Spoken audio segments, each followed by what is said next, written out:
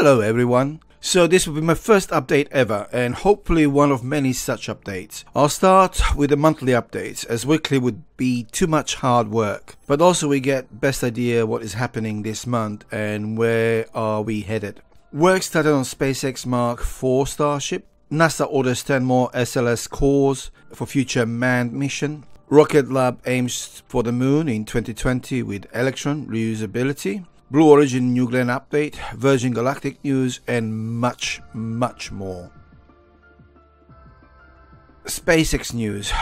What to say about SpaceX? Oh gosh, there's loads of stuff coming from SpaceX. Starlink, Starship Mark III, Starship Mark IV, and some more. SpaceX has started work on Starship Mark III and IV, and to remind you all, Starship Mark III will be the first Starship capable of orbital flights. There might be some slight design changes or tweaks to recently unveiled design, but nothing extreme.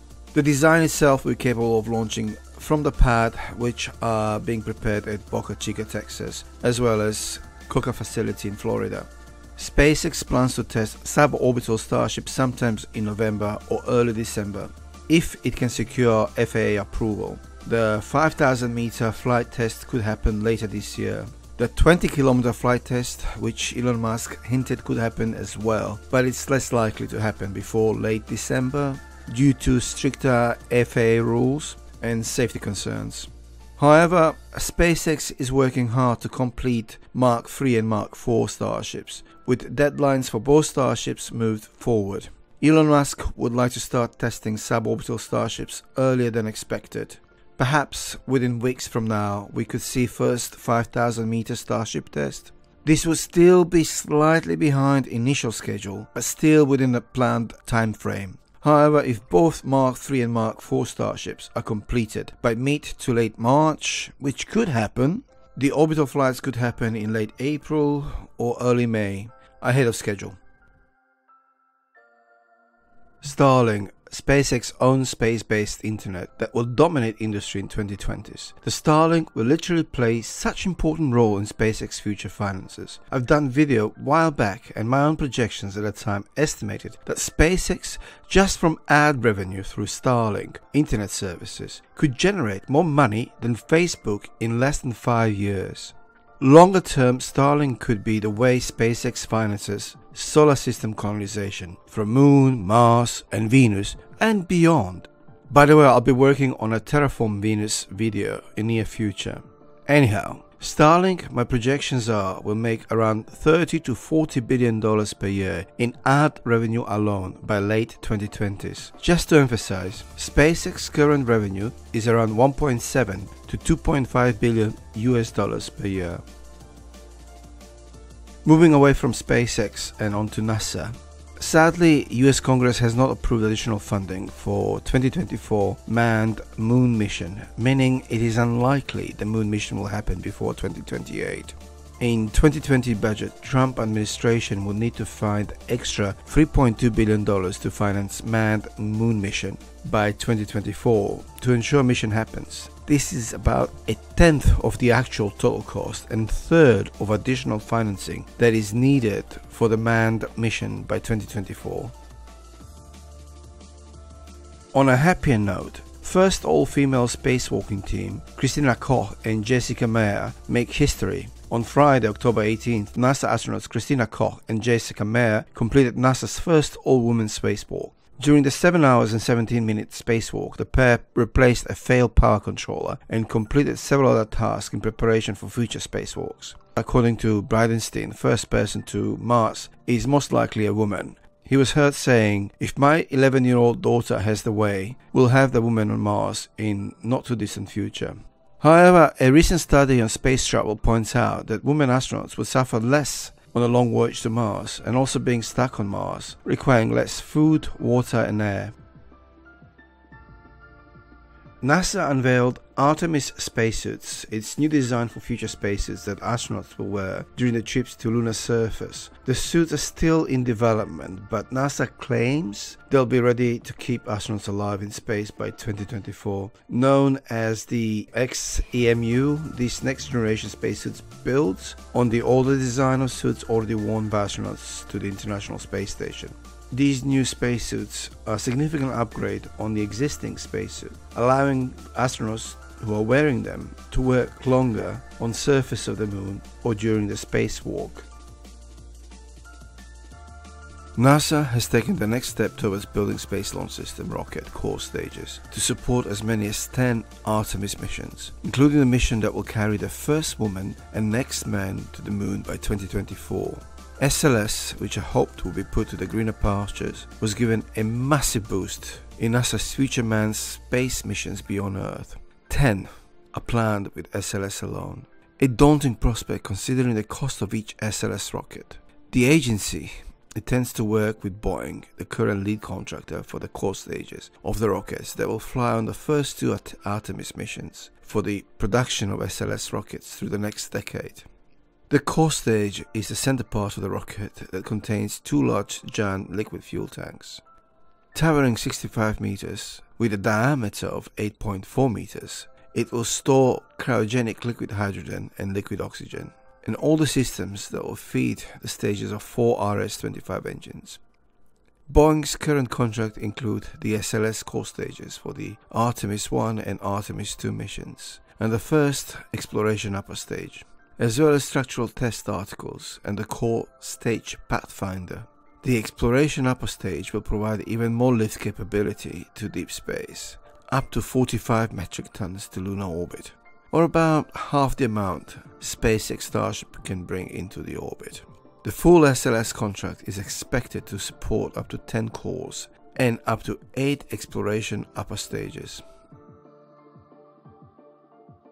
The Space Launch System rocket, Orion spacecraft gateway and human landing system are part of NASA's backbone for deep space exploration. Work is well underway on both the Artemis 1 and 2 rockets, with core stages assembly nearly complete at Midgewood. Soon the stages will be shipped to NASA's Stennis Space Center near Bay St. Louis, Mississippi, where it will undergo green run testing, an integrated test of the entire new stage that culminates with the firing of all 4 RS-25 engines. Upon completion of the test, NASA's Pegasus barge will take the core stages to NASA Kennedy Space Center in Florida, where it will be integrated with the other parts of the rocket and Orion for Artemis 1. Boeing also completed manufacturing most of the main core stages structures for Artemis 2. NASA has also started to evaluate potential habitats for future manned base on the moon, with Bigelow Aerospace inflatable habitats offering best short-term solutions for future moon base occupants. The smaller version of Bigelow Habitat is being tested on ISS. Module, also known as Beam, has proven to be quite resilient.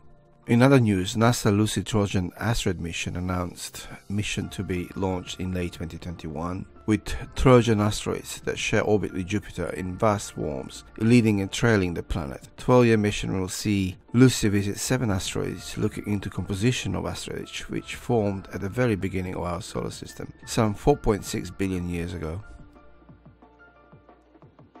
Japan to send first ever moon rover, a rover called Yaoki, will fly on the commercial Astrobiotic lander.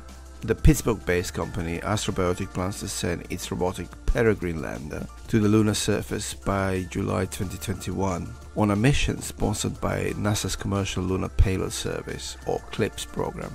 The flight will be the first for Peregrine and its rocket, United Launch Alliance new Vulcan Centaur or Cantar vehicle.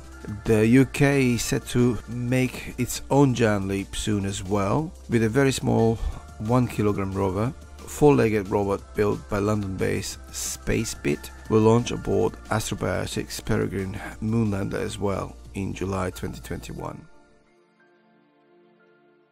At the International Astronautical Congress in Washington, D.C., Blue Origin founder Jeff Bezos announced a new national team that will join forces in order to help return humans to the moon via NASA Artemis program. They will focus on developing the human landing system that will be used to achieve this goal.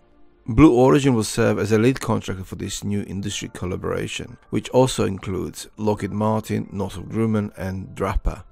The partnership will serve to pursue NASA's stated mission of getting the first American woman and next American man to the surface of the moon by 2024.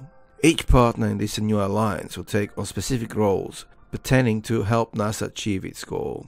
Blue Origin is going to be acting as the primary contractor and lead on the program management of the partners involved, as well as take on the system engineering and responsibility for safety and mission structures. They'll also provide the descent element of the human landing system, which will consist of the Blue Moon lander and the B-7 engine that will provide its propulsion. Blue Origin started work on New Glenn rocket, which should be unveiled later on next year. The rocket will be semi-reusable, with first stage fully reusable, and Blue Origin plans at some point to develop second stage reusability as well, reducing the cost of launch even further. 82-meter rocket will be powered by 6 BE-4 rocket engines Blue Origin has been developing for past 4 years.